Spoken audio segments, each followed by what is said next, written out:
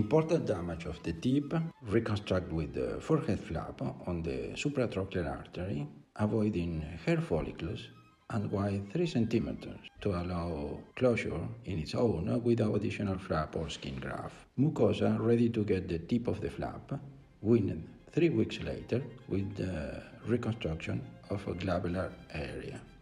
Result after a couple of months post-carving, which is performed from the upper edge.